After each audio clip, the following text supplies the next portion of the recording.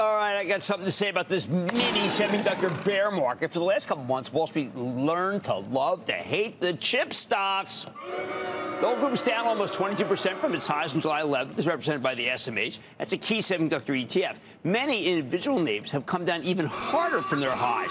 Intel is off a staggering 63%. Micron down 45%. AMD's lost almost 40%, just to name the most egregious examples. Now, some of that's simply because the chip stocks got overheated. While the SMH may be down 22% from its highs, it's still up over 25% year-to-date, comfortably outperforming the S&P 500. They rallied too far, too fast, and need to come in. On top of that, you've got these pervasive worries about AI spend.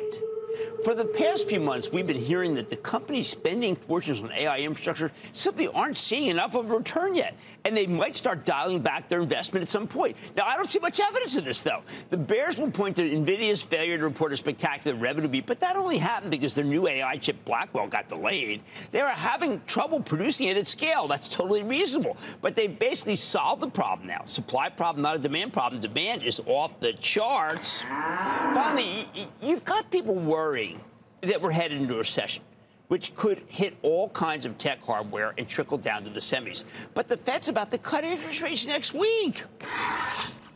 And an easing cycle will bolster the economy. Buy.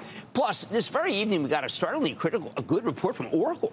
And a lot of the good news came in concert with data centers for AI. Hey, not bad.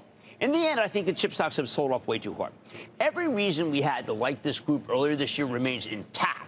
The AI spending boom is very real. There's a ton of money being spent to build out the infrastructure, as we heard from Oracle this evening. More important, there's more to chips than AI. For the past couple of quarters, we've been exiting a period of oversupply in the semiconductor market, and we're now finally seeing some excellent sales growth. Yes, we're past the point of equilibrium. We're going up. The semis just had their 4th straight months of sequential sales growth in July. Do you really want to abandon this group just as we're coming out of a supply glut? Don't miss a second of Mad Money. Follow @Jim Cramer on X. Have a question? Tweet Cramer. #MadMentions. Send Jim an email to madmoney@cnbc.com or give us a call at 1-800-743-CNBC. Miss something? Head to madmoney.cnbc.com.